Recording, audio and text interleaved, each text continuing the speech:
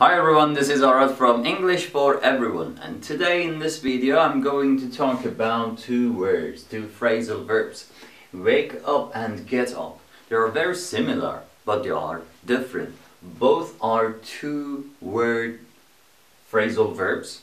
The verb and a, let's say, article or preposition, whatever you call it. And then the other one is also the same thing, wake up and get up. And both are around, stopping, sleeping and these kind of things. Okay, so they are very close. Sometimes these similarities cause confusion. Now I want to talk about these two. Wake up means to stop sleeping. Sometimes you open your eyes, okay, so you're awake, and awake is the other word. So when you wake up, you are awake, you are not sleeping anymore. So you are sleeping, and then you wake up, and then you are awake. So wake up is the line between sleeping and being awake. Okay, I am awake, you are awake, you can see me. Someone is sleeping at the moment, they can't see people around them. Okay, so wake up is the line between being asleep and being awake. Maybe sometimes you are in your bed, maybe your eyes are closed, but you are not sleeping, you are awake. So then you want to wake up because you are not sleeping. So wake up is the line between sleeping and being awake. Alright, sometimes you go to bed and you wake up several times. You do not come out of bed, okay, but you wake up. Something bangs and you wake up and then you go to sleep again.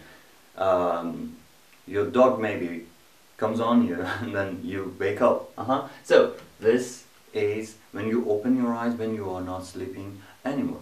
But get up is when you go out of your bed, when you're not lying down on your bed or wherever you've been sleeping, on sofa or wherever. So when you come out of your bed, you get up. That's not waking up. So you might wake up. So first we wake up and then we get up. It's like getting out of your bed. Sometimes they are in the same minute. Sometimes there is a big gap between the two. Alright? Okay. We'll have some examples and that will be more clear. This is not that difficult. Wake up. The past tense is woke up. It's an irregular verb. And this is the verb bit. So this changes to woke. And get up is also an irregular verb. So that is got up. So wake up, woke up, get up, got up. Okay, that's it. Now, let's talk about these things. I woke up several times last night. This is what I just explained. So, you go to bed, you do not come out of bed, let's say for 6 hours, 7 hours, 8 hours, but you wake up several times. You are awake because something makes noise, maybe your phone goes off or something like that, and then you wake up, and then you go to sleep again. So that's why I used woke up. That's the past tense because I am talking about last night. Now let's look at this. Don't wake me up. Okay, and the dog woke me up. The dog woke me up. I brought this to tell you something. One, wake up. The past tense is woke up. The other thing is that we can separate the two, wake and up, and put the objective or object pronoun in between. Okay? We mainly would not use a name. We would not put a name over here between the two. We mainly put the object pronoun. For example, me, you, her, him, his friend, her mother. So the dog woke her up. They don't wake her mother up. Okay, so we use those kind of words over there. We would not say Janet, or we would not use a name over here. Of course, if we do, it's not a big deal. It's okay. All right. So you can put these two aside. You can separate these two and put the object pronoun in between. Okay, well, we do not have such a thing for this one. That would not need a an object, okay? So, let's look at this one. I woke up at 8, but I got up at 8:30. So, you know, wake up, in this case is woke up, past tense, is something that is that line, maybe the time that your phone or your alarm clock goes off. So you wake up, but it doesn't mean that you also get up. You might be still there in your bed. In this case, the person is still in bed for 30 minutes, awake with open eyes maybe talking on the phone, maybe checking emails or other things, then comes out of bed after 30 minutes. So that's why we have a different verb over here, because you do not wake up again, you just get up. You have woke, yeah, you are awake already. I woke up at 8, but I got up at 8:30.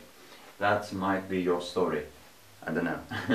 And now, this one. Let's have the surprise ready before she wakes up. So the person, she is sleeping, okay, she's sleep, and then other people, we are making this ready, the surprise ready. So when she wakes up, then she'll be surprised. So this is, again, wake up. Alright? Now, the other thing about get up is that get up is not always after sleeping, okay? You might lie down for some time, for minutes, and then again, rising from the lying position onto your feet is also called to get up, okay? So, I am awake, I'm not sleeping, I am awake, but I am lying on the sofa or on the bed or on the floor. Then I wake up, I get up, okay? I am awake, I do not need to wake up, but I need to get up onto my feet. Alright, onto my feet. So here it is. He is so lazy, he made me get up and bring him some water. Okay?